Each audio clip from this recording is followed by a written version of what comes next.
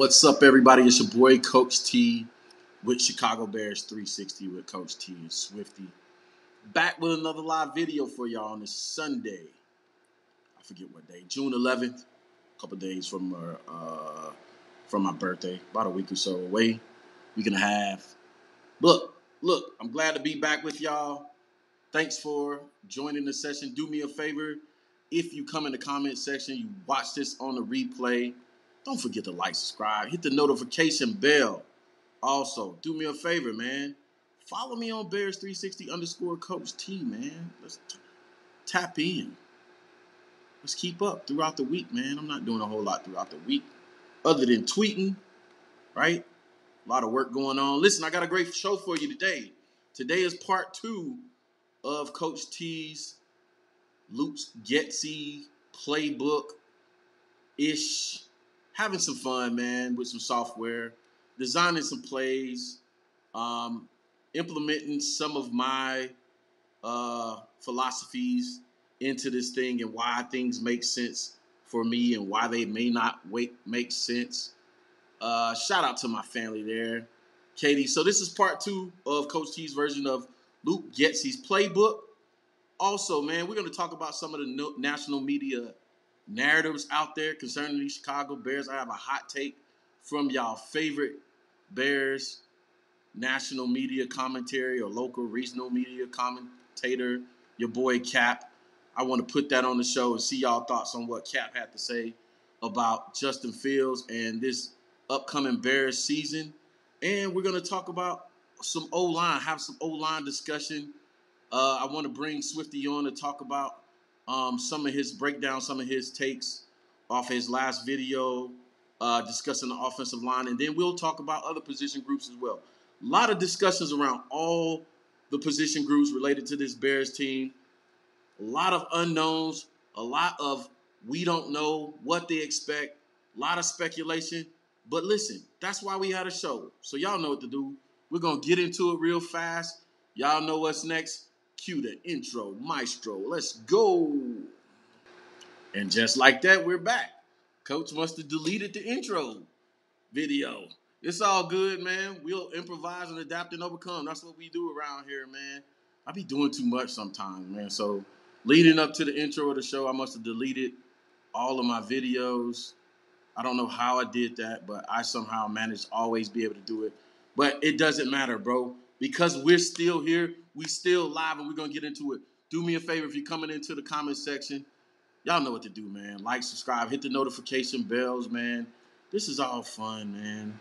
I have fun with it, bro. I don't take myself overly serious with this thing, man. This is a passion project.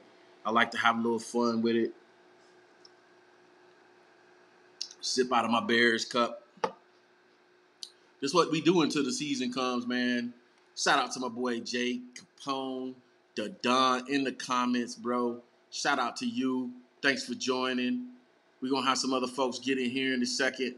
I appreciate you guys. We're looking out for my boy Swift.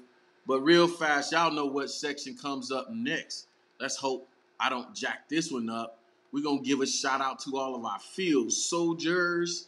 Y'all know who those people are. The field soldiers.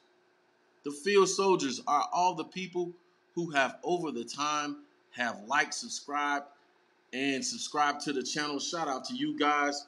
Let me pull up my phone real fast and let's catch up with our field soldiers and give them a quick shout out.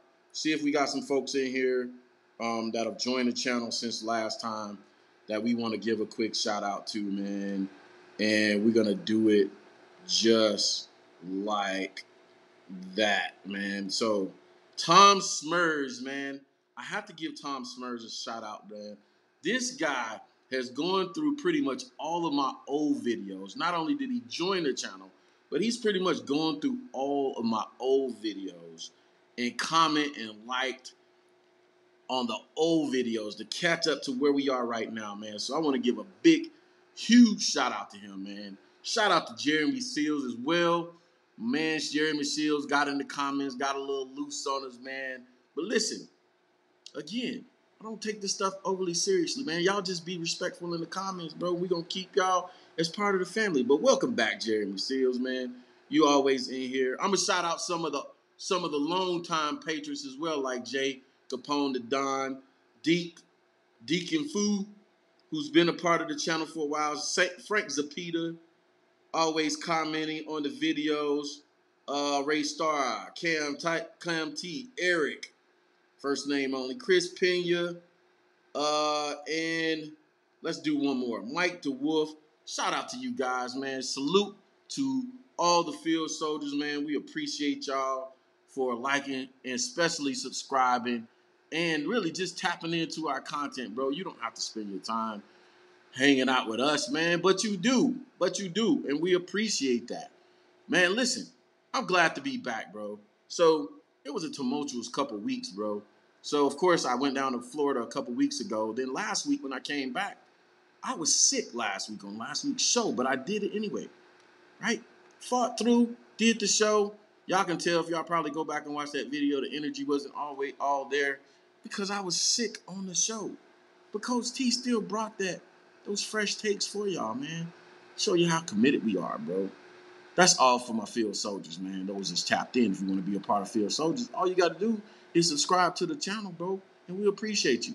So let's get into this, man, because y'all know how we do, bro. With the national media, bro, it's always something, right? And Bears DIY media, we kind of tried take a different approach to bringing Bears content for our followers and for you guys, man. And let's watch the video, and I'll get into kind of my annoyance with this whole thing, kind of here in a second, bro. But let's watch the video, and we'll get into it and let y'all know what's going on with this right here real fast. So let me pull this up, and we'll get into it, bro. So.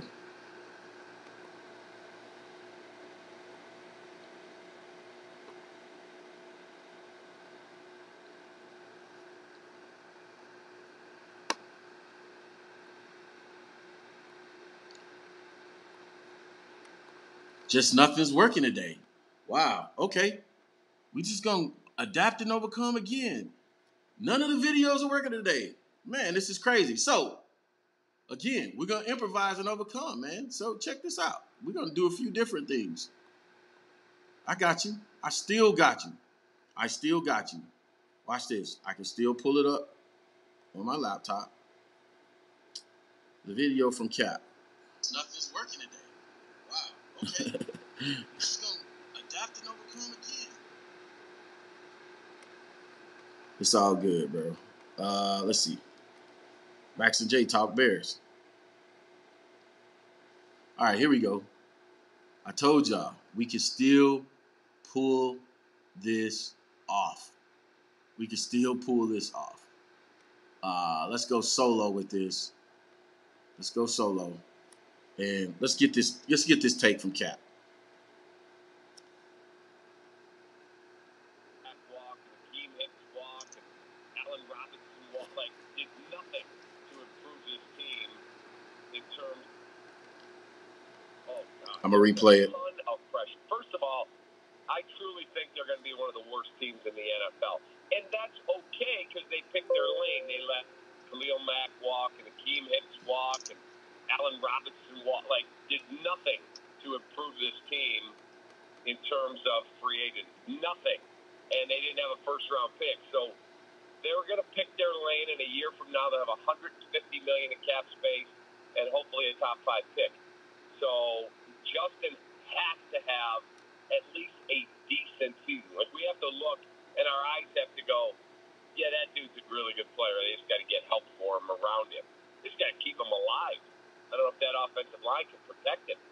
I don't know who he's throwing to. I mean, all of a sudden the people around here who are, they would think the Bears are going to win the Super Bowl. If I was playing for them, there are people, Byron Pringle and Equinini and St. Brown, these dudes are going to just fall up. I don't see that. I don't. So we'll see where the team goes. There is pressure on Justin, and I think he's up to it. I think he had a comment to the media recently. He said, I know what I'm in for, and I'm built for this. So let's go. All right. There you go, man. There you have it. That's your boy David Kaplan. That's the video I tried to play before, but we had to circle back around and get it another way. But that's your boy David Kaplan, man, for I don't know what station David Kaplan's on, NBC Chicago or one of those outlets, man, discussing the question or answering the question from Keyshawn Johnson. Is there pressure on Justin Fields? Right? Now, inherently, because he's the quarterback of an NFL franchise, of course there's pressure on him, right? There's pressure on all 32 quarterbacks in the NFL. So to, single Justin out as there being pressure on him, inherently because of the position he plays, there's pressure, right? Is there additional pressure on Justin? I would have to disagree if there's additional pressure on Justin to be great. No, I believe the franchise has come in, the new regime has come in. They set up a system around Justin, right?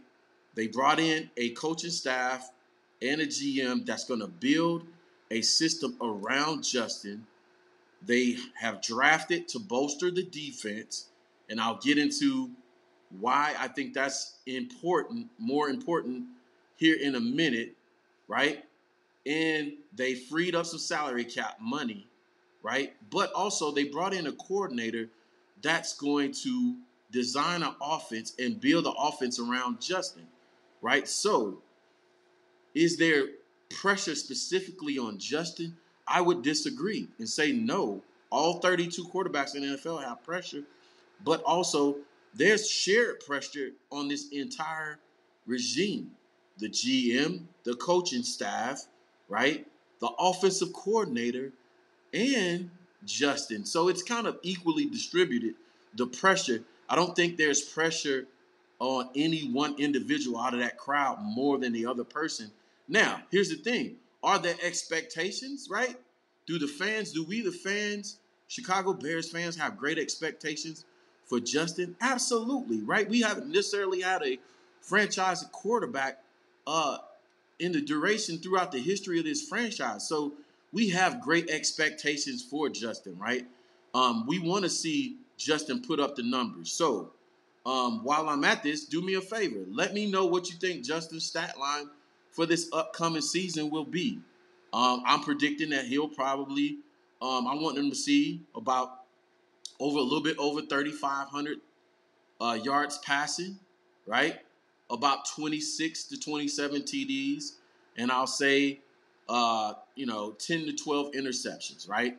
So 25 to 27 TDs, 10 to 12 interceptions, over 3,500 yards passing, and then let's say about 5 to 750 in rushing, right? I think there'll be a nice balance there. I think he takes the step. This year, but also I have realistic expectations because I know he's a second-year quarterback, but this is essentially his rookie season, right? Because he has a new coach, head coach, new offense coordinator, whole new team, right? Over 50% of this roster is turned over. So do me a favor. As you watch this video, let me know what you believe Justin Fields' stat line is going to be for this upcoming season in the comments, on the playback, even on the playback if you're watching this video. Let me know what you believe Justin's stat line will be for the season. I believe, again, I disagree with Cap. I don't believe there's overly immense pressure on Justin. I believe it's shared pressure. It's pressure on Eberflus. It's pressure on Ryan Poles. It's pressure on the offensive line. There's pressure on the wide receivers, tight ends. Like, everybody is on a prove-it deal. We have a bunch of one-year deals out there with certain players. They're on prove-it deals in situations where their jobs aren't even cemented.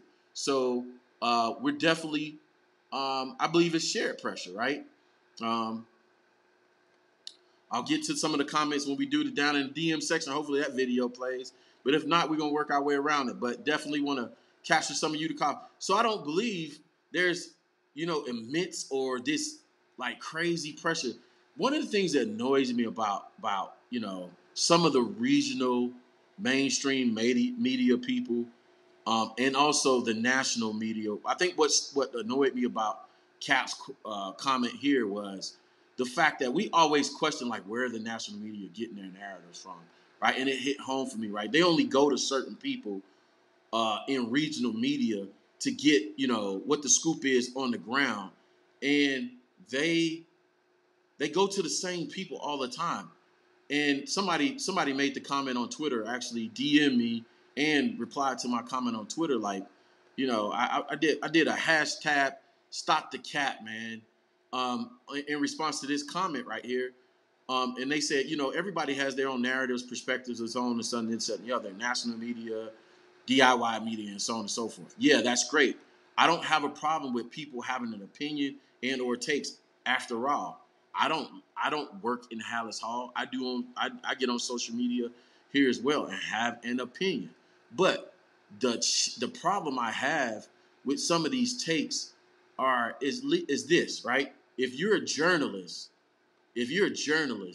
your job is to do some sort of research, right? And come up with varying perspectives, right? Where's the work? My whole point is, where's the work? You have guys on DIY media. We'll actually go out and research players. I have more respect for the stat boys, the guys that focus on stats. Even though I don't like PFF stats, right? It alone, like coming up with a take using PFF stats alone, I don't necessarily care for that because I don't believe stats tell you the entire story, right? And if you don't have or don't know the intricacies of football, you have never been in a locker room, you never coached the team, right? You don't understand how things work.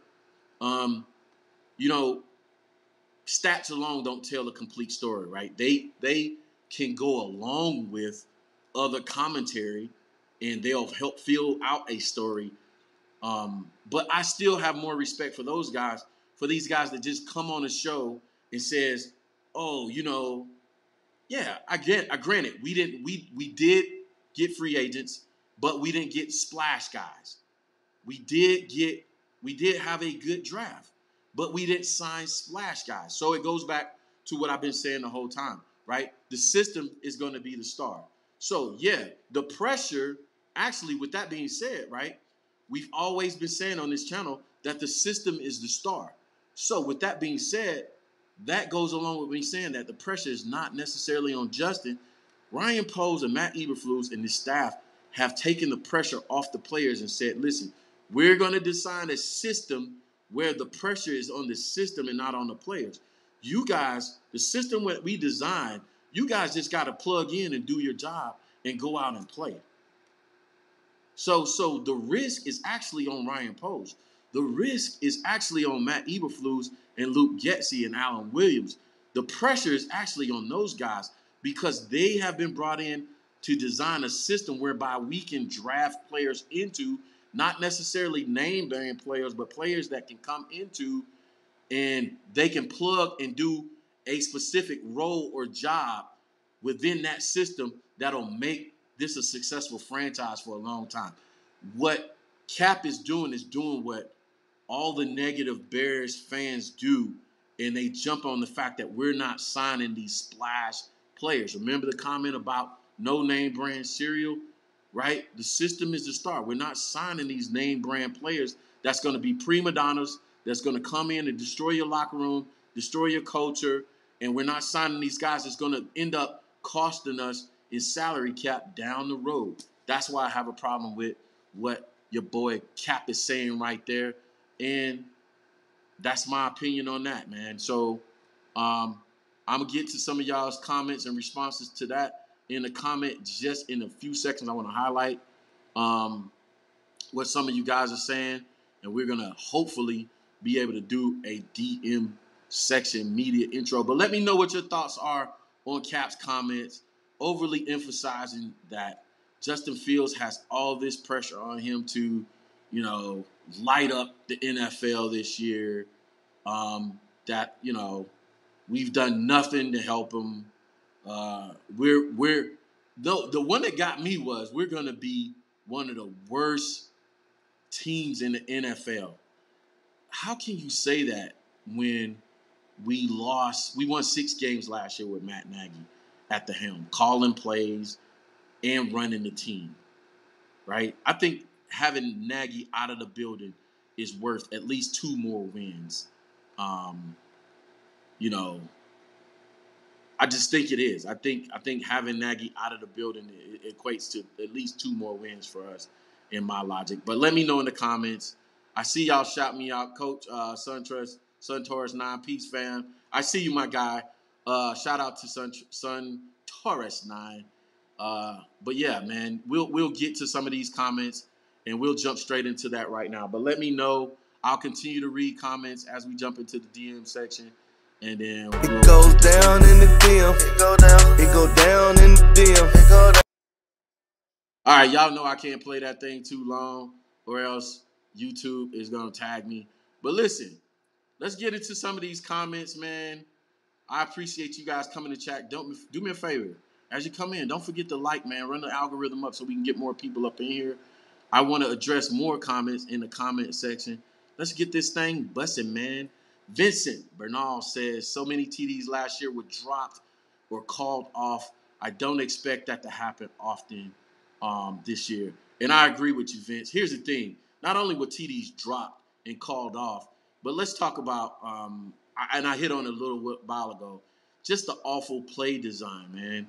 One of my videos I put out, I talked about how Nagy didn't match his protections numbers with the distance of the routes of the wide receivers, right? We had wide receivers running 15, 20-yard routes in 5-man protection. The game that I used as an example of that was the Cleveland game. Justin was getting murdered back there. Cleveland broke a sack record for a game, I believe, against Justin because Nagy wanted to run 15, 20-yard routes with 5-man protection. Although I think 5-man protection is key to being successful for a lot of teams, and I'm going to hit on that when we get into some of the playbook. But I believe you have to properly evaluate your offensive line and understand what their capabilities are before going into seasons to know who on that offensive line you're going to have to help with chips and delays and basically keeping guys in on the on up front. So as far as helping out the offensive line, are you going to have to keep a tight end in on and help out a certain tackle or guard? Are you going to have to use a running back to help in and chip because you don't believe in that particular offensive lineman holding up in protection for longer developing plays, right? That's football 101. So, yeah, I think Luke Getsy is going to have a better overall plan and understanding of how that works, right? Protection plans. I really believe Nagy did not know how to protect, how to design protection plans when it comes to offensive line and match that protection plan with his route combination. So shout out to you, Vince, for that comment. I appreciate you chiming in. I see another comment for you, but I want to catch somebody else. James Forrest says they go to people that feed into their thoughts on how bad the team is going to be, and it's all on Justin, and he got it. I agree with you, James. I just, you know what I'm saying? Like, one of the reasons why I wanted to point out that comment, because I disagree with this regime's approach to how they're approaching to this team, but also, again, to point out the difference between the regional, national, regional, and Bears DIY media. And my challenge to even the DIY media outlets out there, and I support most of y'all, my challenge to you guys is to not do that. Like, let's not carry on the same narratives that the regional and national media guys do. Look, like Swifty always says, bro, it's knowledge over narrative. And my response to that is it's research over me search, bro. It's not that hard, bro. You can go out. We have the whole internet, right? You can research PFF stats. If that's all you have to work with, you can look up players. You can do your own digging. But that's why I encourage you guys to either follow Bears, Chicago Bears 360, or follow Swifty on his channel, because Swifty definitely does the research, and I come back and do a lot of the X's and O's breakdown. So appreciate that comment, James.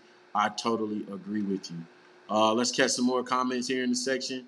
Rico Pesos. When you spend big money in free agency, it's because you haven't drafted well. Man, what do I add to that? What can I add to that? I have nothing else to add to that. I that's it in a nutshell. The big money free agents is a band-aid because you don't have an approach. You don't have a philosophy when it comes to draft. You don't have a philosophy when it comes to managing the salary cap, drafting to maintain and manage that salary cap over the long term, right?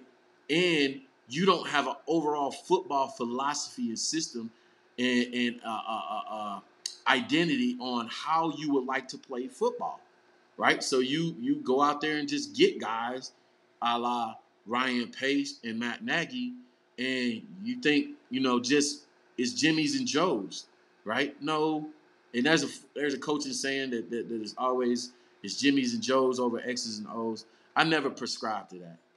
I never prescribe that because I believe even at the NFL level, you can you can still coach guys up to do specific things that you want to do within your system, right? And think about the great franchises, the New Englands of the world, the Bill Belichick's, and even dare I say, the Green Bays from the past, who developed systems and drafted guys that fit that system, and they weren't superstars, they weren't name brand players, they were guys that fit a specific role and came in and did their thing. I like this. I'm going to capitalize on it right. S. Schroeder says the system should turn some good players into name brand players. I agree with you. Everybody rants and raves about Devontae Adams at Green Bay and lighting the league up after going to Green Bay. First of all, think about this. We got Devontae Adams' position coach as our offensive coordinator. Second of all, think about this. Who was Devontae Adams before Green Bay got him, right? They developed Devontae Adams into being the player he was. He didn't hit the league as a superstar. He came from Fresno State as a second round, I believe, high second round draft pick. What do we have? We have seconds and thirds, right? We have seconds and thirds. We have later draft picks. We have guys that can be developed. Mooney, right? Velus Jones Jr., Byron Pringle, right? We have Moore. We have guys that fit that bigger, more physical wide receivers with speed that we can develop to be superstars in this system. So I'm not totally down on what we're doing. It's like I said, it's just easier to be negative, and sometimes negative allows clickbait. It allows for more views or whatever. I don't know what the I don't know what the approach. I don't know what the agenda of some of these guys are. Sun Torres. I want to call you Sun Trust. Thinking about my money. Jay Fields about to let it ride. Structured leadership is vital as a QB. The Bears have that and then some. I agree with you, Sun Torres 9. This is the whole thing. Remember, bro, we're saying this. This is the thing. The catchphrase that we're using here on Chicago Bears 360 is the system is the star. The system is the star. The system is the star. Listen, we're going to get into some of that. My boy Swifty's in the comment section. He's going to join us in a minute. Hopefully he can jump in here. I see him pop on the screen. Let me take care of some more of these comments real fast, and hopefully Swifty can join us before we get into Playbook, or even if we jump into the Playbook. I know Swifty has some great info for me. I know he has some great questions for me, and we're gonna kind of volley off each other in as far as this playbook is concerned. Do me a favor. When we jump into the playbook, we're going to pay attention to what the comments are saying, the sections, your feedback in the sections, and we want to get some ideas from this playbook because you guys ask great questions, man. We ask great questions, and it gives us ideas on how to further develop and build out the playbook. So let's get into it, man. Y'all see what it is. It's Coach T's playbook, or Coach T's version of what I believe is going to be a Luke Getsy's playbook, man. So do me a favor. Do me a favor. This is something special that we're doing. Now, the reason why I wanted to do this, man, is because, check it out. This is the dog days of summer, right?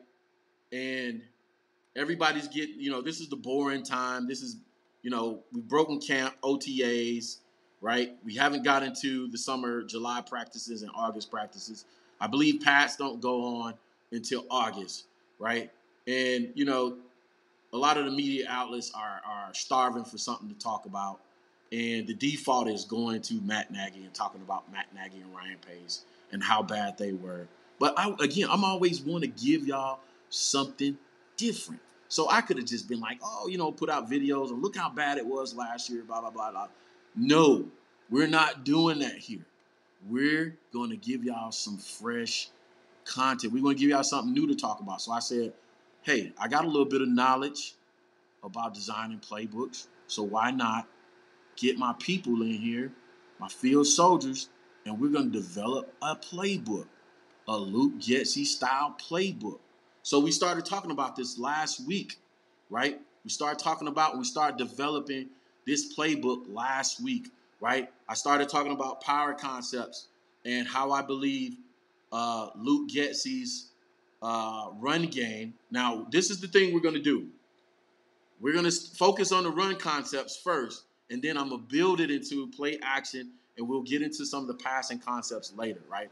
So last week we started talking about some of what I believe is going to be Luke Getsy's philosophy or concepts, not the exact plays. The plays I drop are my plays that fit his concepts that I feel like he's going to use, right? And I have a surprise for y'all. After doing some more research and listening to the media takes, Coach T is reversing his thoughts on a lot of this talk about outside zone, inside zone. Yeah, I know it. Y'all can go ahead and cook me in the comment section, right? I never said that we weren't going to run outside zone. I just said we ran outside zone some last year. We ran out inside zone some last year. It's no different than what we did last year, holistically, concept-wise. I think the difference that we're going to see is a lot of the difference will be the power concepts, right?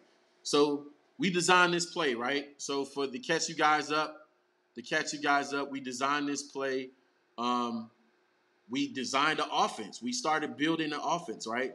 So to catch you guys up, to what this stuff means, right? So I asked you guys a question. Give me a famous number 21 in football. Somebody gave me, Swifty gave me the name Prime after Deion Sanders, right? So we call this personnel group, call this personnel group Prime for 21 personnel. So Prime personnel group is 21 personnel, 2 running backs, 1 tight end. The formation here is pro left eye, right? The pro left eye is the tight end to the lined up to the left, right? Tight end to the left. And the play is 35 power. Power is a staple of a power concept. That's where the name or the title comes from. And all power is pulling guys from one side of formation. So if you can see this guard right here, right? Pulling this guard from one side of the formation to the strength side of the formation to give yourself additional blockers. That's what makes it power. It's an aggressive style of run game. And I believe this is where Kyle Shanahan gets his reputation for being physical from, right? Physical offense, physical run game allows and gets these big guys moving from one side of the formation to the other. It gets them on the move, pulling up in gaps, and gets them big guys moving fast versus smaller guys, linebackers, safeties, and corners, right? So if you notice the design of this play, and I'm just recapping, the fullback leads up on the outside linebacker and or defensive end. Right now I have it going versus a 3-4 defense. So the first thing will happen, even though this software doesn't do it this way, the first thing that happens, fullbacks explodes off the ball at the snap of the ball, leads up on the outside linebacker or defensive end. Everybody blocks down, right? So you see the tight end block down, tackles block down, everybody blocks down, guard pulls front side, gets up in the gap, and the running back takes a jab step to the opposite side. Quarterback reverses out opposite of the direction of the play, and then he cuts back. So it's a jab step out, then he cuts back into the hole. I'll animate this for y'all so y'all can see it. The animation ain't perfect, but it works, right? Boom. All right, I'll run that back one more time. See the guard pulling up in the hole, fullback leading. The running back should have one man to beat, right? This is the play. I always remind you guys to give you reference. This is the play that Marshawn Lynch ran versus New Orleans in the infamous earthquake run, right? This is 35 power. That's at least what I call it. I don't know what they called it. Now, here's the thing. This is what Kyle Shanahan or maybe Luke Getsy would do in this play. They wouldn't just line up and run this play like this, right? This is the elementary way of running it. One of the things that Nagy failed at doing is adding I'm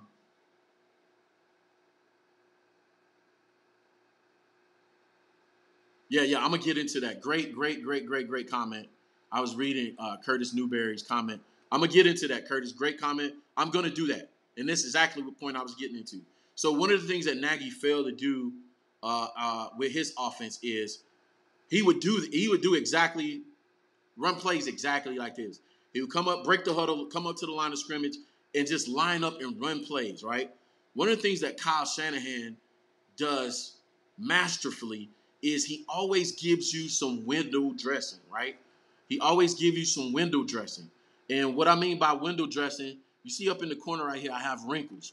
Orbit, flee, fly, and reverses, right? Those are the standard wrinkles that I would use if I'm designing my own play. So say I don't want to just line up and run 35 power. I'm going to put in a wrinkle, right? So what I'm going to do is I'm going to design an orbit, right? I'm going to design an orbit in this situation. So the way to make this work the correct way, we're going to have to move some players around. So let's take our tight end that want to cooperate. Software don't.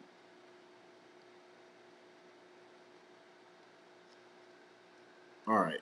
It wants to hone in on the running backs. There we go. Let's take our tight end.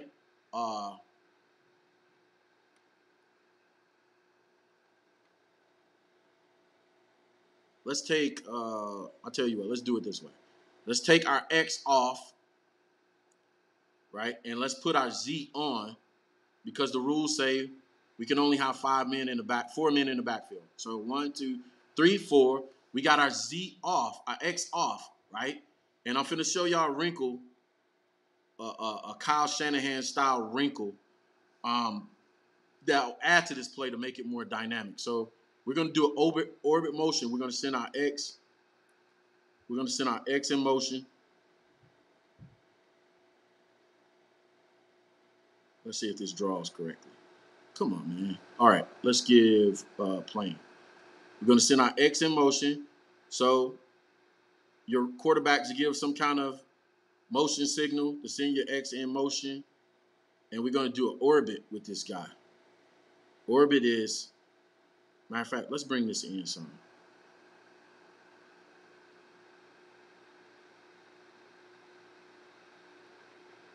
Y'all gotta work with me or be patient with me. This thing on software.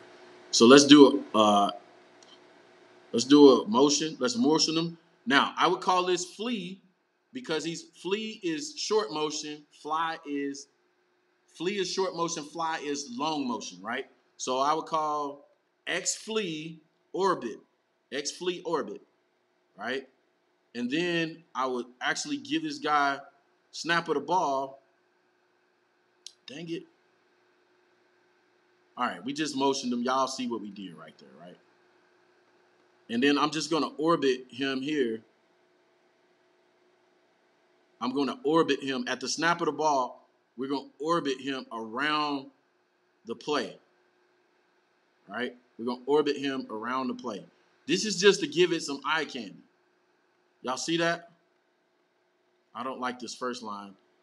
I want to remove it. But that's the concept. So you're not just going to stand up. You're just not going to come to the line of scrimmage and run the play like Matt Nagy did. You're going to add some eye candy. So you're going to come up to the line of scrimmage. You're going to call in the huddle. You're going to call. Let's see what this call is going to be. Let's adjust the call now to what we just did. So initially it was just pro left 35 power, but now we're going to call.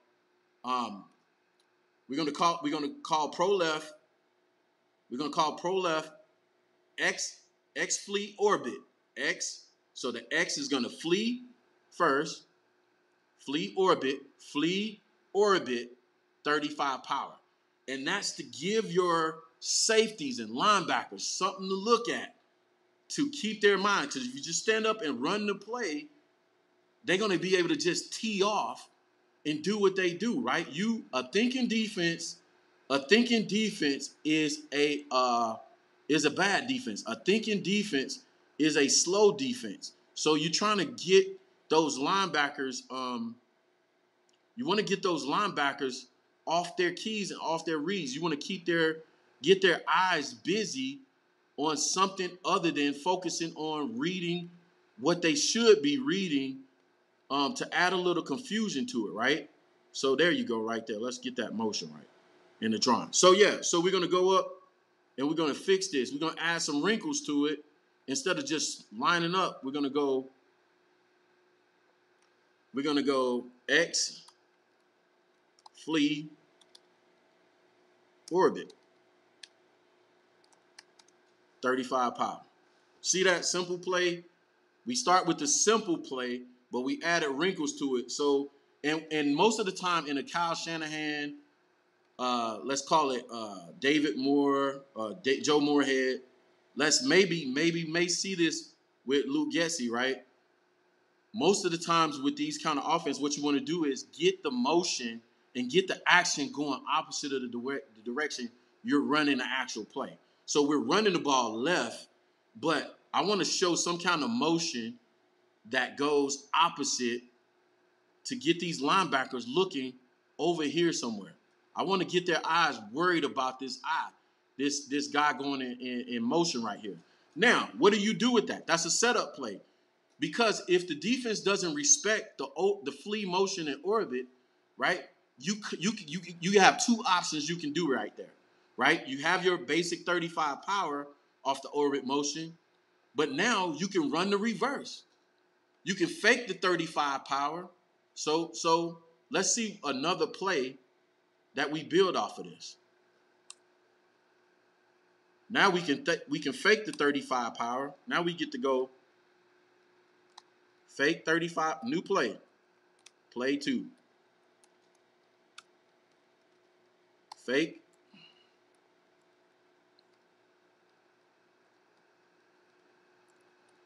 Fake 35 power. And you would call it whatever, but I'm just coming up with this on the fly. We'll fake the 35 power. We'll call it Z X reverse. All right. Again, terminology is up to the coach, right? It's up to the offensive coordinator. But this is how you build on it, right? So first you have the basic 35 power play. Then you add in the flee orbit, right? Motion. Now you go fake 35 power, Z reverse. What can you do off of that? A third play. This is what Nagy was lacking. No build up. A third play is now you can fake both.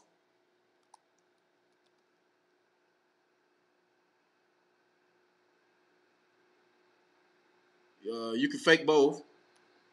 So you have your X flee orbit. Fake, let's call this fake 35. And then you go with your play action. right?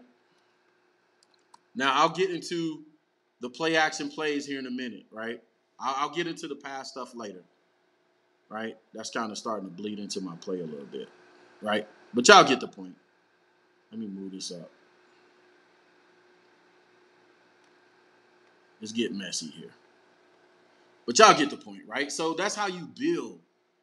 You build off of it. You build off of the basic concept, right? That's what having an offensive philosophy and identity does for you as an offensive play caller. That's why it's important for you to have a philosophy. If you don't have a philosophy of concepts, then you can't build a story. As a play caller, what you're doing is building a story.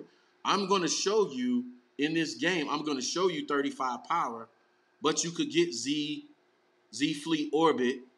You can get the reverse. You can get play action. I'm going to show you. I'm going to show you smoke and mirrors all game long. I'm going to keep you off balance all day long. You're never going to know where it's coming from and what I'm coming with, right? And that's during the game, but also that's week to week in the NFL season because guess what? Other teams are scouting your tape. So if you run a basic 35 power play on week 1, week 2, you need to add a wrinkle. You need to add X fleet Z orbit, right? Week 3, you need to add the play action. So you can go in the game. Now, usually as a play caller, what happens is if I'm killing them with basic 35 power, I'm not going to pull all my bags out of my toolbox in that game, right?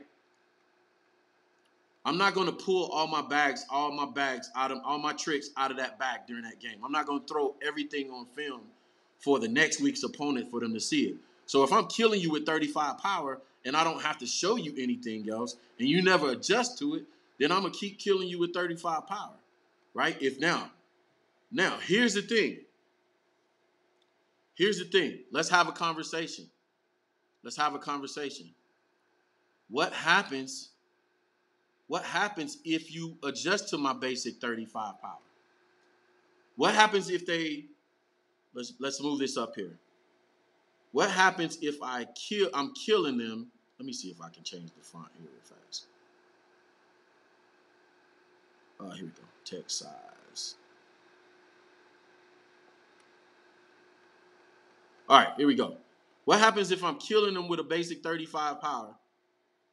Right? The basic power play. Boom. I'm killing them with that. And they adjust. Say they roll a safety down in the box. Y'all killing me with this 35 power. I'm going to roll a safety down in the box. I'm going to go to an odd number coverage. I'm going to go to cover 3. I'm going to roll the free safety up to the top single high. I'm going to back my corners off because they got outer thirds, right? Cover 3 would be this guy has this third. This guy has the middle third. This guy has outer thirds. I'm going to roll the safety down in the box, extra man, because you're killing me. You're killing me on 35 power. What do you do as an offensive play caller? Glad you asked. I go to my counter concepts. Right? Let me change this. Counter concepts. So you run power, but what if in the game the defense adjusts, you're killing them with power? What do you do as an offensive play caller from a run perspective? Then you go to your counter concepts. So this is something else I believe we'll see in a Luke Getsy's offense. And honestly, Kyle Shanahan actually uses inside-outside zone, and he uses counter concepts as a response to defenses adjusting to his outside zone. So instead of running power here in Kyle's offense, he's going to run outside zone. He's going to run a lot of outside zone. And then his response to defense is doing what I just described here is he goes to the counter concept. So this is just a little bit philosophy change, right? A philosophy difference, right? I run power and then I go to counter, right? But Kyle runs outside zone and then he goes to his counter concepts. So let's look at this counter play that I've drafted up here, right? Let me take some of this stuff out. And for today, we'll focus on counter concepts, and we may end it with that. depending on how much company we get. Edit, cut. I'm taking the blocking out so I can redraft this play. I want to draft it from scratch. I pre-drafted this play, right? I was doing too much. All right, we're going to draft up this basic counterplay. Then we'll add the wrinkles, the eye candy to the counterplay from there. All right, so the last play, let's go back and take a look at the power play. Power play, you're pulling the guard from the weak side to the strong side, leading up on the fullback, right? The defense adjusts by bringing this free safety in the box, right, and shifting their coverage to a cover 3. They want to put additional men in the box because you're tearing them up, right? What is your response as an offensive coordinator?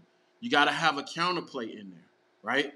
Now, what do you do with that? How do you do that? Notice how the strength of the formation is pro left eye, tight end to the left or the right. To the left. The defense just pulled this safety down in here as an additional man in the box to stop your run. Now they got an 8-man box. What do? You can do a number of things, right? But we're just going to talk about what do you do in the run concept or the run game, right? Now you would go to your counterplay. Because what did they do? They put more bodies, but they shifted the bodies to the strength of the formation, right? Now, if you count the number of bodies on this side of the line of scrimmage, 1, 2, 3, 4. How many is on this side? 3, right? It's 3 on this side, 4 on this side. So why would you run up in there? You got 3 guys. You got 1, 2, 3, 4 guys to block 5 guys. It's a mismatch. It's a numbers mismatch. You're at a disadvantage. Why would you do that? Right? It's not smart football. So how do you counter that? How do you counter what the adjustment they made? You counter it by exactly that. You run the counter play. Now, you can run the guard tackle counter, which I'm finna show you now. You can do a guard fullback counter. You can do a guard wide counter or a guard tight end counter, right? You can do a counter with a combination of players. You can do a counter with a combination of blockers with the guard X, your slot, and your Z, depending on how you design the play, right? You can get as creative as you want in designing this play. But I'm going to show y'all the guard tackle counter or counter trade as what a lot of people call it, right? They call it counter or counter trade, right? So instead of us running to the strength of the formation where they've adjusted the 4 bodies to, you see these 4 bodies or 5 bodies, 5 bodies to the strength, the nose, the backers, the strong safety, down in the box, you tackle, outside linebacker. Why would I run into that mess? I'm going to run opposite of it. How am I going to do that? I'm going to do similar to what we did with power. I'm going to block down. Oh, crap. I got the wrong stop. I'm going to block down. Block down. And I'm going to kick out. He's going to lead up on him. Boom. He's going to lead up on him. We're going to leave this tackle right here free. We're going to leave this tackle right here free. We're going to let him run free, and I'm going to show you why in a minute. Boom. We let him run because we're going to cut this guy off. Actually, this is going to be let's make this a guard fullback counter. Let's make this a guard fullback. So I'll take back what I said about guard tackle. I'll show y'all the guard tackle at another date, right? And we're going to cut this guy off. All right? Y'all see how we blocking that? Something to that nature, right? Snap of the ball, your guard pulls from the strength side to the weak side and smashes that tackle. Your fullback fakes like he's running, like he's leading up on the outside linebackers, like Make it look as similar to the power play as possible. So fullback steps in like he's going to run and go towards this guy, but he's actually cutting back behind and he's following the guard up into the hole. Following the guard up into the hole, right? And you're actually going to run your play. You got some feed. Welcome to the feed, Swifty. But I got some feedback. You got feedback? Yeah, it's gone now. So Oh, it must have been from my mic muted. Okay. yeah. So let's get you in here, my guy. Y'all welcome Swifty to the show. Let me get this thing going real fast. Work out the technicality. Wake up my mouse here. Here we go. Welcome to the show, Swift. Hey, what up? So I'm going over the counterplay real fast. You can jump in there and Oh, I've been watching. Comments. All right, so we blocked everybody except for that tackle. We pulled the guard from the strong side to the weak side to trap that tackle. The fullback fakes like he's leading up on the outside linebacker, but he actually follows the guard through the hole. Now what happens? See what you actually did from a blocking standpoint. We had a disadvantage over here where we had 5 guys to block with 3, but now we have 1, 2, 3. We have 1, 2, 3, 4.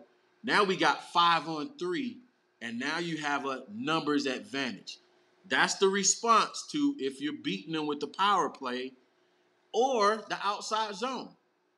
The outside zone. Say you're killing them. We'll go back and draft outside zone here in a minute, and I'll describe that. So let me finish off, and I'll put the running back's motion in here. So running back basically goes boom, fakes like he's going outside. Dang it. Why did I screw that up? Okay. He fakes like he's going outside.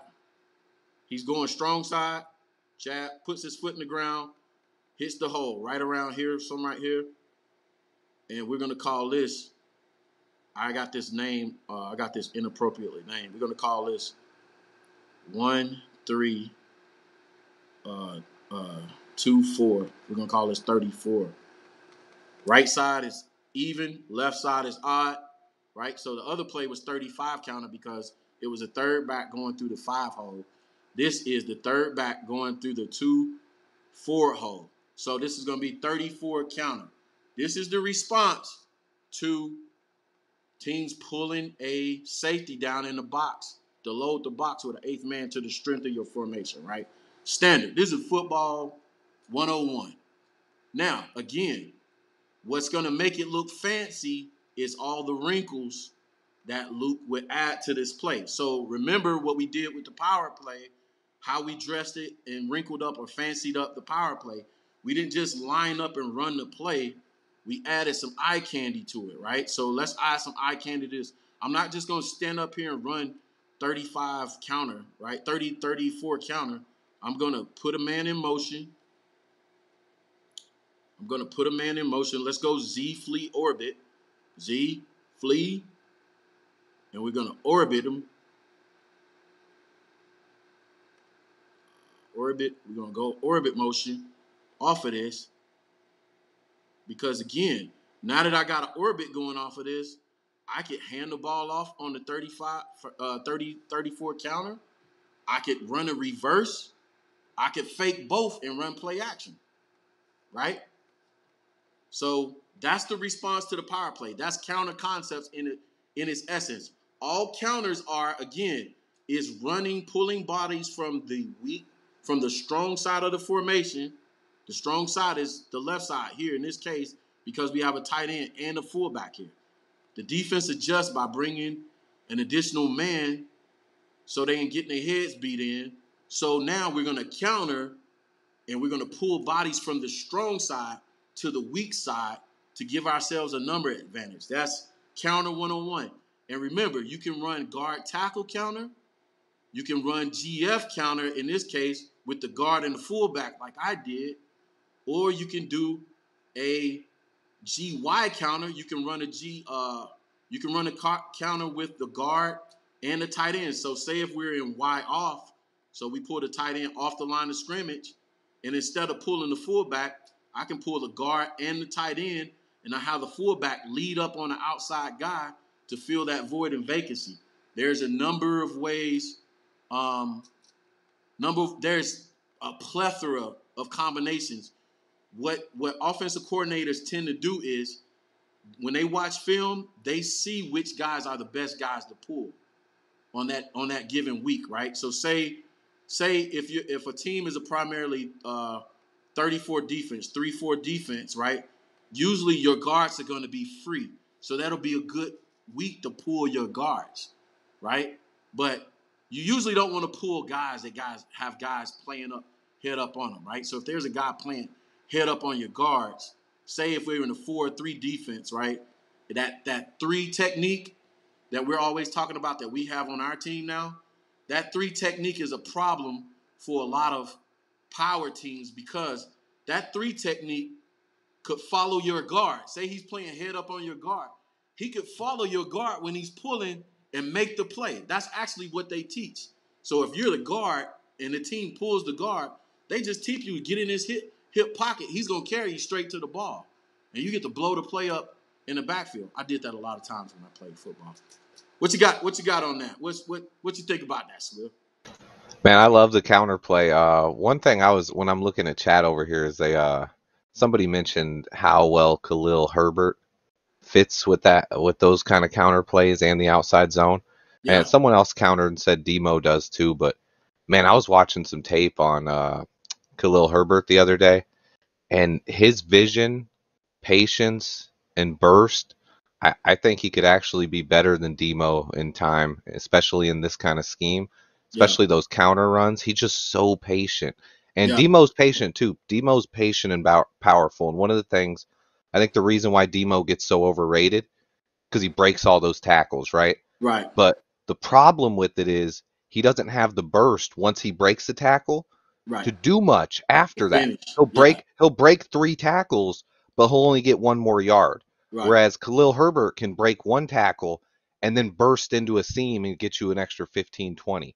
Right. And that's something I think we'll see in this scheme. And I think this year it's one of the storylines I want fans to watch as we move into more of a power run and an outside zone is the emergence of Khalil Herbert. Because right now I see a lot of fans like, oh man, Demo's our whole offense. And I love Demo. I don't want to, not trying to get the Demo fans mad. I love Demo, but Herbert's gonna show us some things this year. I see it coming. No, I agree with you. I think they're both a good fit for both power and zone concepts. I think your point, you nailed the point exactly. I think with Demo, the run breaking ability is there. I think this is what I would do, right? This is what I would do. Between the from 20 to 20, I will let them share reps. But when we get in the goal line, I'm putting David in there, right? And I'm running either one. I'll run zone, I'll run power, because you in the goal line it's just hard to get yards, and that's kind of what goes into personnel decisions, right? So you're like, hey, Demo, if we inside the 20, or better yet, if we're inside the 10, you're in the game. Inside the 15, you're in the game. Don't come out, because I need that tackle breaking ability inside the 15. Now watch this. Counter to that, 20 to 20. Hey, we're sharing reps, but I'm giving Khalil Herbert a few more reps, 20 to 20 outside, because guess what? If I run power or counter in the middle of the field, say we're on the 50-yard line, and you break it one for 20, watch how that works. You break from one from 20, 25, you get us in the red zone, you tired anyway. Come on in, Demo. Let's go to work. You see what I'm saying? That's why your position coaches, your whole offensive staff have to be keying in and in tune with what's going on with the team. That's why your offensive coordinator has to coach. The offensive coordinator has to coach his staff and his position coaches to understand the concept and the philosophy. And we think about this, you start to understand why things were off with Nagy and his staff. Like, Like, it's starting to come out to me even right now. Like, stuff that's not making sense. Like, yeah, like, anyway.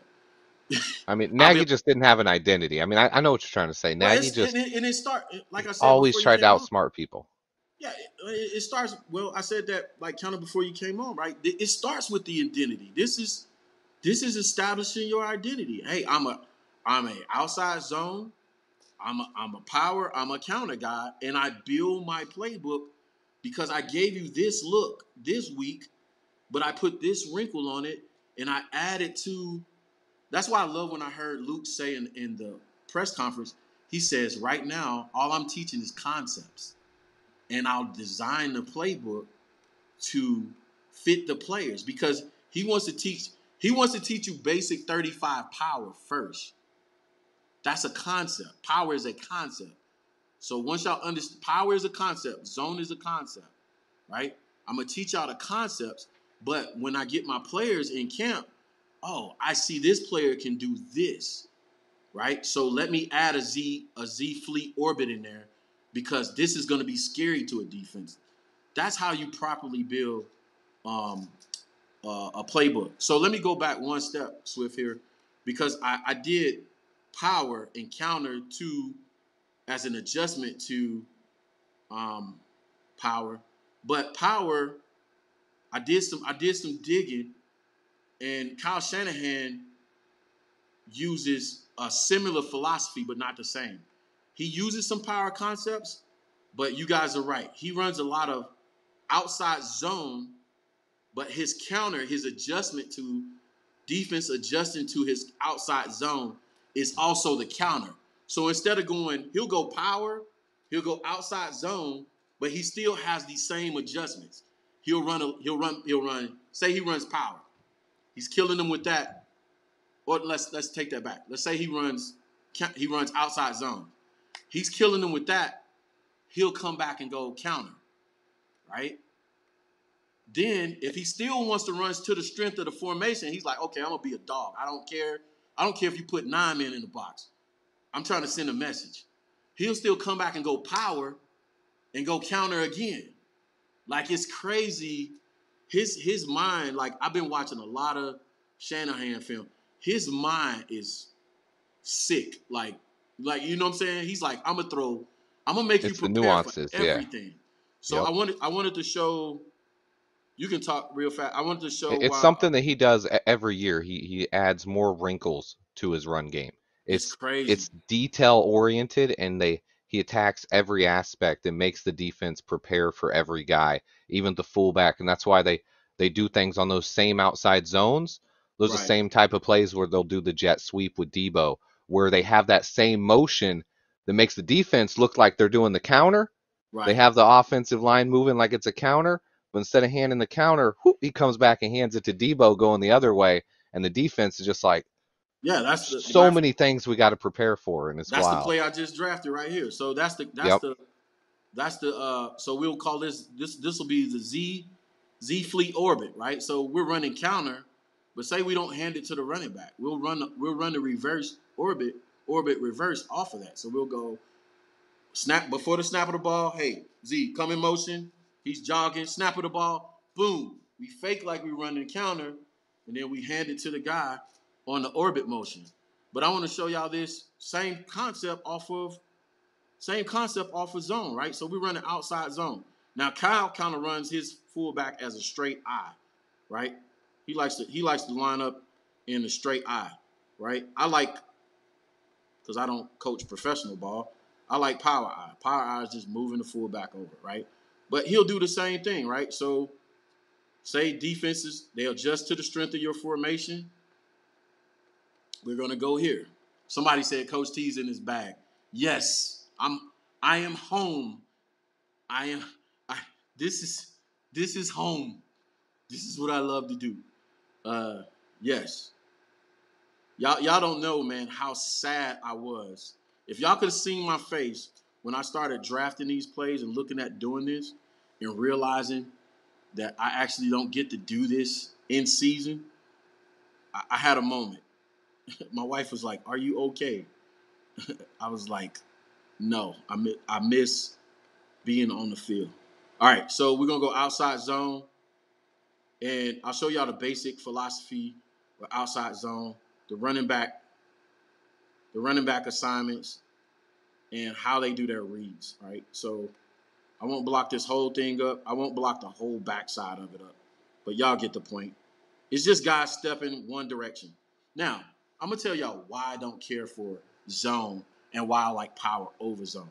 Y'all see this basic blocking philosophy? It's just basic. It's like, okay, snap of the ball. Now, here's the thing with outside zone that I'll give it credit on for being a strategic play call. It's call the play. The offense runs up, hurries up to the line of scrimmage, right? And snaps the ball and runs the play, right? But here's the thing. Where is the thinking? Where is me making my linebackers read and keys think? There's no thinking. There's no guys pulling across the formation to make the linebackers and the safeties think, right? So if I run this basic like this, then I don't like it. But I get why Kyle Shanahan and McVay and them run it now, because they add the wrinkles to it. So everybody's just stepping to the left, leading up to the left on their blocks. Now, the fullback is going to hit in here in the 1-3-5 hole, right, between the tackle and the tight end somewhere. That's where he's trying to make his mark right here. Because actually what's supposed to be happening right here is we're really, for outside zone, checking to see if this tight end or whoever the outside man is can make this reach block and seal this outside linebacker. So he really wants to get, wrong way, stop it. He really wants to get to his outside and pin him on the inside. But he's only going to be able to do that based off his alignment. Now, if he can get to that guy and get his hips turned where he can pin and create a seal right here, right? If he can create a seal where the running back can get out here, then it's going to be sweet, right? Running back's just going to bounce it to the outside. So the running back, his simple thing, his reads as simple as this, right? It's going to be a break, bend, or what do they call it? It's 3 Bs they give it, and I can't remember it right now. So he basically has a bust.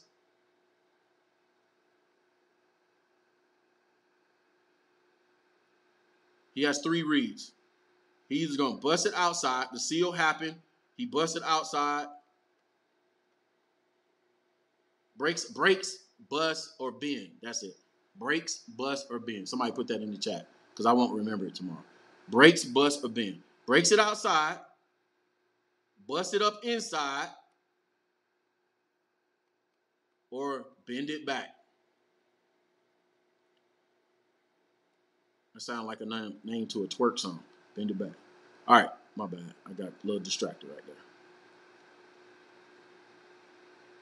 Y'all following me? We good? 3 reads right there. Outside zone. Boom. Break, bust, bend. Break, bust, bend. Right? 3 reads. Tight end seals it, or the outside guy seals the outside linebacker, we're going to break it. Fullback is going up in the middle hole right there, right? So if there's no seal, the fullback just led up in the hole right there. So we're going to bust it. We're going to bust it right behind the fullback. If the fullback tried to bust it and there wasn't no busting, then we're going to bend it. It's just that simple, right? That's just that simple.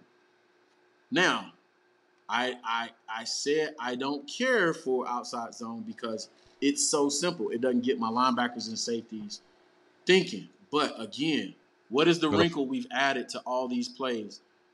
The 49ers had a couple variations on that move play you just drew up as well. They had one where instead of the tight end still on the outside, they would have the tight end go upfield, and the fullback would follow in front of the halfback to the outside and do the seal.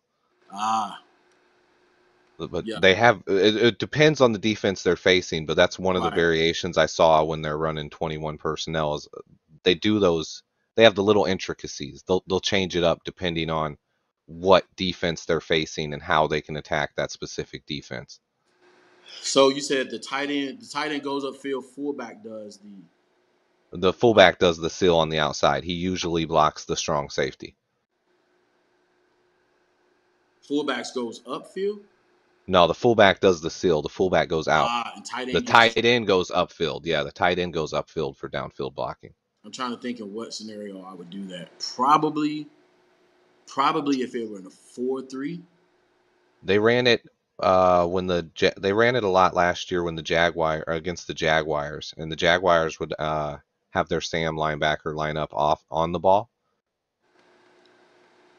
and it would kind of it would get them outside. They would kind of stack the middle for that inside zone, and this was their way of getting outside to the outside and just pretty much having one-on-ones with the running back on the outside. It makes sense. Yeah, I would have to. It makes sense, but I know they probably got a great reason why they did it. So tight end releases upfield. Yeah. So maybe doing that to the weak side. Was that a weak side zone? Now that would well, you talking tight end though. No, yeah, it was strong side. Yeah, that's what they set up their counter with. Basically, they run the outside zone every week, but they never run the same outside zone. Yeah. They change up the blocking assignments and the looks every week depending on what defense they're facing. That's where Kyle Shanahan's at. There's a lot of teams they do the same thing. No matter, they're like, we're gonna do us, and we're gonna beat the other team like with the power. But Shanahan's always changing like small intricacies, and it changes every year. Every year he adds more wrinkles and more additions to the offense, and that's what's really excites me about Kyle Shanahan and running an offense. I would have to take like a look at, probably send me that clip. I have to take a look at and take a look at and understand why he did it that way. But generally, you try to keep your blocking assignments the same, and I'll tell you why. It allows the offensive lineman to play fast without thinking, right? The offensive line and tight ends. So what happens a lot of times is defenses will give you a reduced look or over or under look, right? So they'll slide a linebacker down. Say for instance, case like this is a 3-4 look, but they'll shade it in a way where it looks like a 4-3. So they actually bring a linebacker down on the line of scrimmage, and it's more advantageous for you to say, all right, tight end, just go release up the field and block upfield. And it's a better matchup for me to get my fullback out on the edge. You know what I'm saying? He may just be a better blocker. It may just be a better personnel matchup on that end. But yeah. No, I'm agreeing with you. So I'm now so into him now, which I've always been, but now I'm really starting to get into details and trying to understand the whys of what he does, what he does. But this is the basics of it though, right? You got a power play. Here. You got a power play with y'all see I did the same wrinkle to all the plays. So you got a basic power play, but you have the wrinkle with the Z flea orbit, right? But also you have a where's the damn, I'm sorry guys. Oh, he said, I'm sorry guys. No, I got the plays label wrong. So you got the power play, you got the zone, and the blocking for zone and toss are similar, right? The philosophy for zone and toss similar. So you'll see Kyle do that as well, right? He'll run some zone, but also he'll run quick toss. So he'll call a play. What you laughing at? He'll call a play in the huddle, and he'll go like, hey, we might call muddle huddle, right? So we go, hey, muddle huddle, 35, 37 toss on one, right? Go. Run up to the line of scrimmage real fast and toss it real quick. Don't give your defense time to get set. And again, we just want to run a play real fast and get guys running, right? We want to tire guys out. So I'll run a toss in that case. But the concept is, again, both the same. Power, zone, and then they both come back with a counter off of that, right? So that's pretty much the three basics. Now, maybe next week I'll show I'll show some wham. I'll show some wham concepts, which is actually the opposite. So you'll have your actually wham with wham. You'll have your tight end or a Z or X come in and blocking down on a lineman, usually the nose guard. I'll show some wham. We'll go into the gun. Maybe I'll show some bash concepts, right? So after that, right, you're going to have power, outside zone, toss, counter, bash, wham, and zone read, right? So we got about 3 more weeks worth of run stuff. And then I'm gonna leave this stuff up here and we're gonna build off of it. I probably have to reorganize a lot of this after we get all our plays. But we're gonna build off that. I'm gonna show wham, bash, what else I say? Wham, bash, zone read, right? Zone read. And we're gonna get into it. So I hope this made sense for y'all. I have fun with this, right? This is y'all don't understand how fun this is for me. The only thing missing is actual players to install this stuff with, right? But yeah, man, what do you got for us, Swift? Man, I'm excited about this offense. I've been I've been reading up on, the game planning with the San Francisco 49ers, seeing what they added up last year. And there's a lot of concepts in there and stuff that I really Research love over me, search people. that I think will be. I think this system fits Justin Fields so well. I think it fits Demo. I think it fits Khalil Herbert. I think Cole Kmet's going to eat.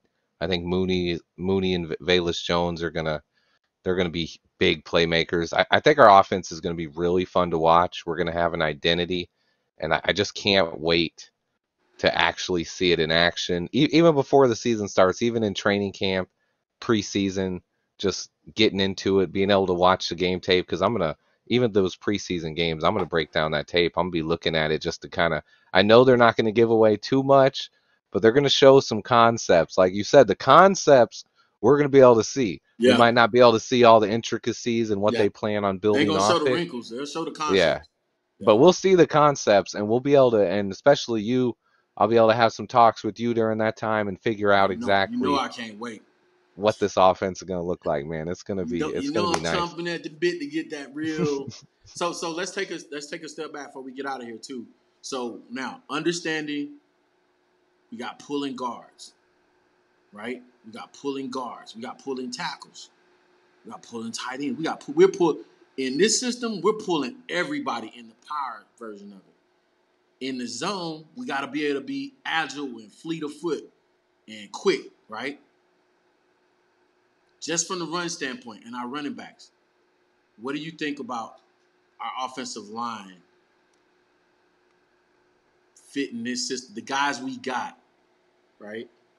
The guys we got fitting, being a fit for what we think they're trying to do. That's one of the things I like is almost all the guys we drafted fit well in the outside zone. Braxton Jones was like almost every scouting report you read on him was like, hey, if this guy gets into an outside zone scheme, he could probably start day one. Yeah. And it's the same thing. Arms. Yeah, he got them long arms. He's athletic. I love the depth of our offensive line right now. Obviously, we don't have a lot of the big name guys or a lot of guys who are going to be vying for Pro Bowls this year. But I think Tevin Jenkins is one of those guys. He's going to be one of those guys going forward. And I'm really, really impressed with our running back group, even more so. I just began watching tape on that rookie, Treston Ebner. Mm-hmm. I advise everyone to at least go look at his highlights. Like, even if you don't want to watch a second of film on him, go watch that kid's highlights. He looks like Reggie Bush.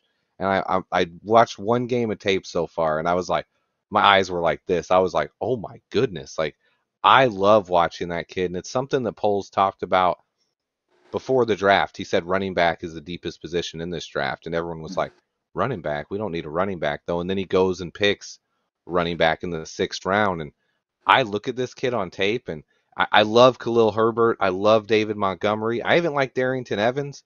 And now you got a guy, Treston Ebner. This kid is just blazing fast. And I don't know how the offensive line is going to shake out in front of him, but I know we have more depth than we've had at any point in time during the Matt Nagy era. Right. We're not going to have guys like Rashawn Coward out there starting who don't belong in the NFL. We're going to Right. have tough, mean, athletic players who maybe they're not Pro Bowlers or studs right away. Maybe they're serial. But Right. these guys, they're tough and they're not going to be awful. I don't think. I think we're at least going to be mid-tier, average offensive line. We Right. might be a little below average. We're not going to be top 10, but I don't expect this offensive line to be horrible at all. Yeah. Yeah. No, I agree with you. I think I'm coming off some of my takes, Swifty. I really am. No, I was conflicted with that this week, right? But again, it's not a pride thing. One Which thing one? that one of the things, right? One of the takes I'm pivoting off of is to add more outside zone to what I think we'll do, right? It's just what made me conflicted on that approach is so what happens is McVay, LaFleur is outside zone, right? To me, Shanahan was more power driven, but I didn't realize how much outside zone he actually incorporated into his concepts, right? But to add to that, I still say what makes his offense exceptional is his power concepts. So that's the conflict, right? He runs outside zone, but what people don't realize is what makes it exceptional is the counters he does and how he does his counters, which is a power concept, right? Yep. And then also, if I add in the Luke Gets the Joe Moorhead factor, right? Joe Moorhead is a power guy, but he meshes the two philosophies or concepts together. He runs like power zone, which is an actual play. You can run zone. You can run power zone. You can pull a Yep. guy and run zone. So he meshes the two concepts together. So it's like the hard part, admittedly, is taking my own philosophy out of it and saying, okay, all right, I'll pull back on me and drive in on what these guys do and why or why not it work, why it doesn't work. So I like that. Um, as far as the offensive line is concerned, I'm pivoting a little bit off of that, off of my takes on the offensive line too. The one thing I'm not giving up though is I don't want a rookie left tackle. So I think so. So I wanted to touch on that a little bit because I know obviously you don't want that's never the ideal situation. But yeah, what we do want, and that's the thing, is you want our best player at left tackle out there. And if the guy he's competing against is Larry Borum, who has like 8 starts, was also a 5th round pick and also played. Here's the difference, okay? Larry Borum, if that's the guy you're competing with, right? Yeah, he's not a rookie anymore. He has 8 starts. He played a little bit last year. But what about he played on the right side his entire college career? Braxton Jones played on the left side. right. So if you're thinking about that, does a couple games or one season really change your opinion when the other guy's played left tackle his whole career versus a guy who's played right tackle, and then the other guys you're competing with is Julian Davenport, who when he played 16 games at left tackle was the worst rated left tackle in football.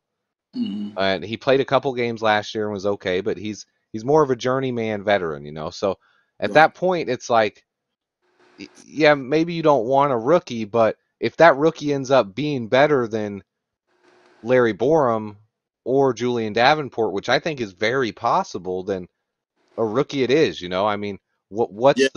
what's the biggest thing holding them back when they're all learning the same schemes at the same time right now? It's Right. not like Borum played in this scheme last year and he has a full year of this scheme to take advantage of. It's more, oh, we're all learning these schemes now, so we're all kind of rookies in this scheme. But if this guy is more athletic and fits the scheme better, as long as he looks like he can play, I don't see a huge deal in that, especially if we're going to run the ball as much as we do. Right. Now you make a great point with that. With us running the ball as much as we do, as much as I Or as hope we we do. expect we do, yeah. Yeah, I would hope because that's one way to cover it up. But listen, I'll tell you why I'm thinking that way, right? It has nothing to do with our internal battles or what happens inside Hallis Hall or the Bears organization. It has everything to do with what happens once the season starts or when you put the pads on. Because no way, any way you shake it up, he could beat Larry out, but that's not saying much, right? He could beat Larry out, but when you gotta go think about it, so whether you're running a 3-4 or 4-3, defense's best pass rushers usually lining up on our weak side. So you have a rookie that he might have beat Larry Borum, but he has to go up against pick the top 3 pass rushers in the league, and he has to go. Listen, my criteria. Remember, my criteria is I need you to win 101 so I can run my stuff. As an offensive play caller, I can't run my stuff if you can't win 101. So to me, I want a guy that has seen, even if it's not Tevin's best position, I like what I saw out of Tevin going up against team's best pass rusher in the short film work he showed me. So watch this. He's seen a plethora of pass rush moves at an NFL level. So I'm saying, this is my start. We ain't had a quarterback. We have not had a quarterback ever. This is the one time I had something nice. I'm going to protect him with the best guy. I don't care about him being, if he's great at right, that's great. Put him over there later. But right now, I'm trying to save my quarterback's career because they going to tee off on him. He got his back turned, throwing a pass, and I got, listen, if this dude get beat and get my quarterback killed, I'm shutting down the channel. I ain't watching another game. Okay? I'll never turn it off. I'll never. I mean, you saw him get. He I got know I'm laid being out. extreme. I'm being extreme. I don't think there's any way he's going to get hit harder than the hits he took last season with that horrible scheme. They didn't have him comfortable with the offensive line. He's running right now in our mini camps. He's taking all the reps with the ones, with the twos, with the threes. They're getting Simeon a couple reps a game, and he's getting more comfortable. Last year, he was just getting the twos. Dalton was getting the ones. Foles was getting the threes. He was only comfortable with the second team. Now he's getting comfortable with the starting center, the backup center, the third string center. He's showing what all those wide receivers can do. Right. The left tackle, I mean, the biggest point is, I mean, you're saying, yeah, if he gets killed, but Davenport gets killed all the time. Borum got blown up a few times last year. To me, it's not about you're putting too much emphasis on just him being a rookie. It's more about which of those guys can play. And if Braxton Jones can play better than Larry Borum, I don't care if he's a rookie. Nah, so that's the difference, right? I'm not asking them to compete against Borum. I'm saying if Tevin Jenkins is my best offensive lineman, put Tevin at left. He has more experience.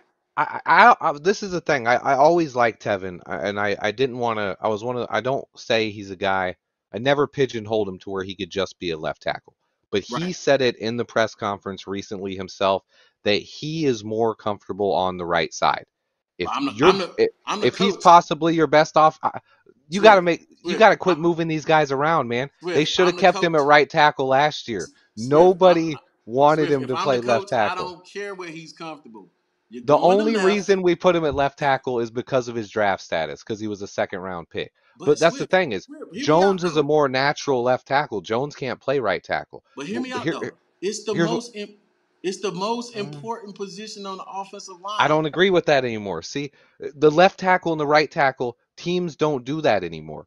They don't always send their pass rusher from the left side. They move their guy around every play. If you're going against the Browns, one play Clowney's on the left side, one side he's on the one next play is on the right side, next play is coming up the middle.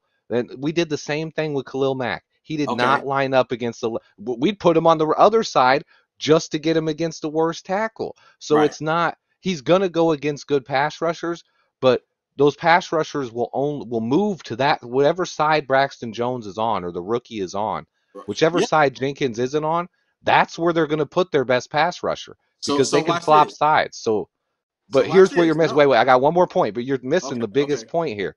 What's Tevin Jenkins' biggest strength? He's one of the best run blockers I've ever seen. He's right there on the right side. Where are you running your power and zone concepts to? Behind Tevin Jenkins, and the right guard, I think, is going to be our right guard, Zachary Thomas. The two best run blockers on our team on that right side, running behind him half the time. And that's when Jones is out there one-on-one in a pass play, send him some chips. Like, help him out. We got guys who can help him out. Okay. So It's not that's about and that to me. Yeah. so that's why I'm saying. So that's the second reason why I'm saying what I'm saying, right? So my philosophy, my approach is this: I want him on the left because Justin is right-handed, right? And if I'm going to play if I'm gonna play a lesser talented guy, right? I don't mind them sending their best pass rusher at anybody on the right side because Justin is right-handed and his field of view when he's right-handed is the right side. So if a guy gets beat on the right side, Justin can escape and get out of that. Where he can't get beat is to his backside. So it's not a best guy just going to the left for the purpose of just going. It has to do with the field of view and taking advantage of Justin's skill set. So if he gets beat to his field of view, which is I'm turned this way, I'm turned to the right. If I see Jones get beat, I can make my move, and even if he gets beat and get out of there. Now, my follow-up is again, I don't want to chip. Where possible, the great teams, the great offenses, they don't chip. They don't The leave 49ers delays. chip, though. They definitely chip. They I mean, yeah, definitely. you're gonna do it against the greats. You're gonna do it where you have to. But ideally, the lower your chip and delay and tight end help numbers are, the better your offense is gonna be numerically. Like you're gonna have a numbers advantage starting out. So even with that, right? Even with that, so if I put them at right and say we got a chip at right, right? I'm gonna do a chip delay. I'm gonna do a chip release, right? With the running back. He can chip, but still, if he chips, that running back is still in Justin's view. So say he does a chip release into the flat. Okay, he chip released in the flat. I'm gonna take the nickel. I'm gonna dump it out there in the flat. I'm gonna take the nickel. 2 nickels make a dime, right? I just want to put everything simple within his field of view. Whereas, right, say if he has to chip on the left, he has to chip and turn back against his natural field of view to throw to his outlet as safety receiver. I love Justin Fields' backs. I mean, one of the things he does though is he throws just as well to the left as he does the right, and his vision. He's usually not like this, looking one way. He's usually looking more towards the front, and he can see the guys coming from the left or the right. And his biggest problem last year was the blitz recognition, and he got hit just as many times not looking right in the face than he did from behind. He took more hits directly to the face than he did from the back. So I've always understood that, like, left tackle is always going to be the most important position on the offensive line. If you have a right-handed quarterback, it protects the blind side.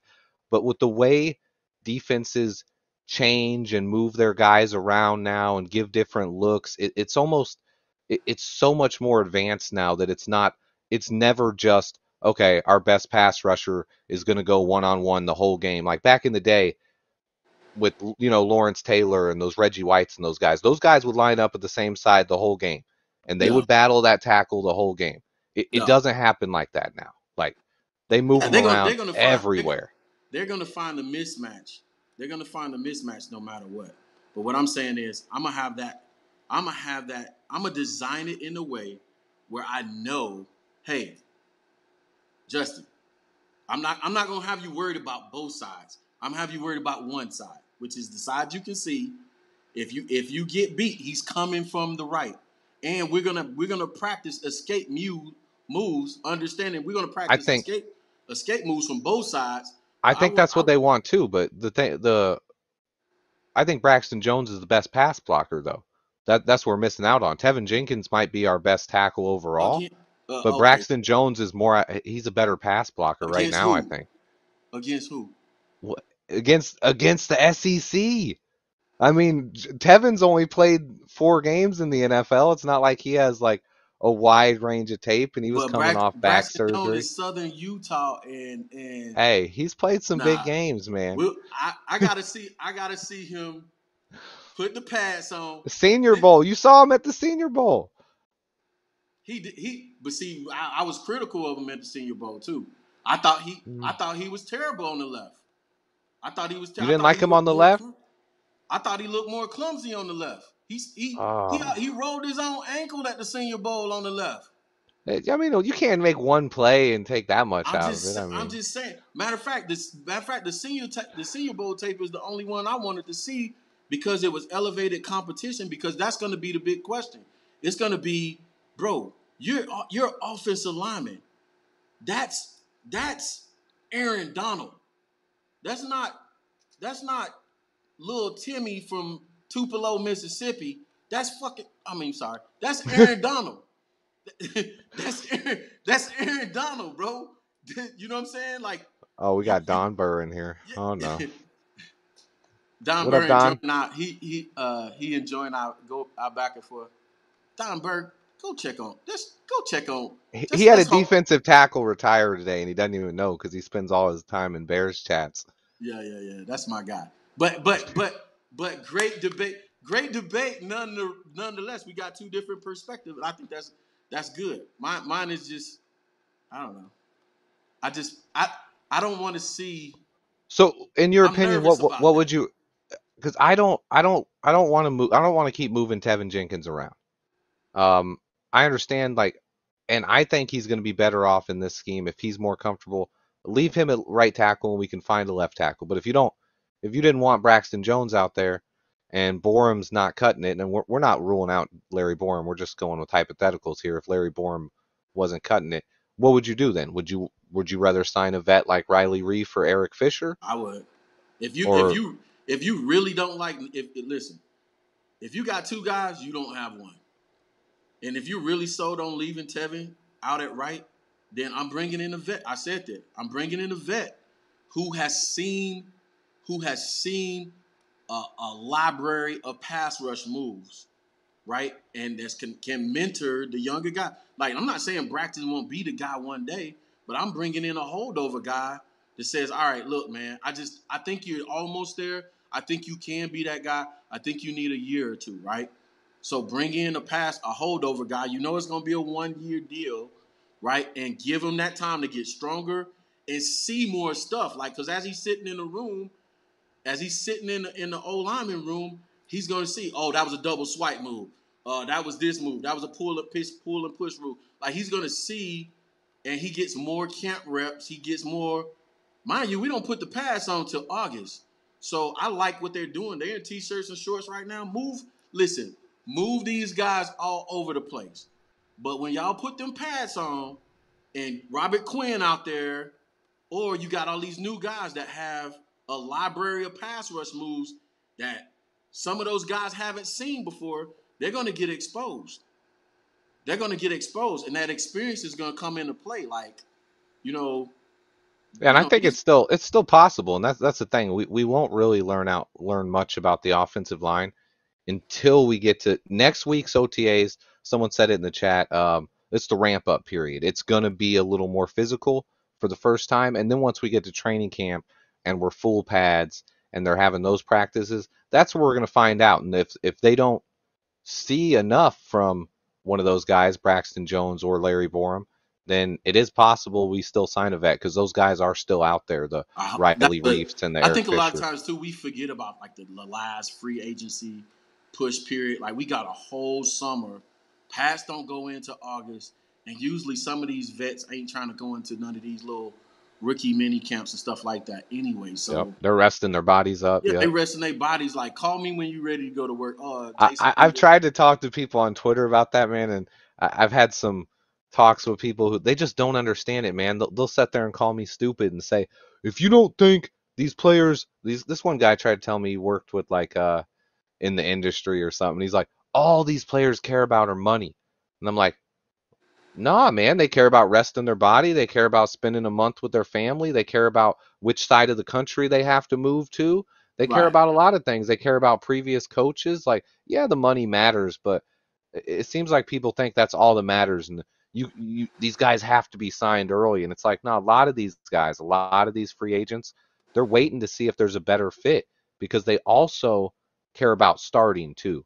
And no Yeah. one wants to think about that. You But know, if you're 32 years old, you've been in the NFL 12 years. You think you want to go back up some rookie somewhere? right. No, you want to go to a spot that's going to give you a chance to start and play, you know. You know what I give people like that, Swifty, when they make takes like that? You know what I give them? The drunk uncle. I give them that. Oh, it ain't work for me, Swift. Oh, Oh man, no. Swift. I've been. Boop, boop, So Swift, I boop. got to tell you what happened. I got to tell you I what saw it. happened. I saw it. You tried to load the intro video up and it I didn't said go. I messed around and deleted all my videos, bro. You did. I mean, Oh, no. I be doing too much sometimes. But listen, man, but see, that's what I like though. That was a good debate, bro. You broke out a different perspective, right? And you're right. A lot of that stuff will come into play. I think we're both right in the sense like two things can be true. Oh, yeah. We'll really know when they put the pads on because ain't no way Chris Morgan is gonna allow a guy that's getting whipped to play at either tackle spot.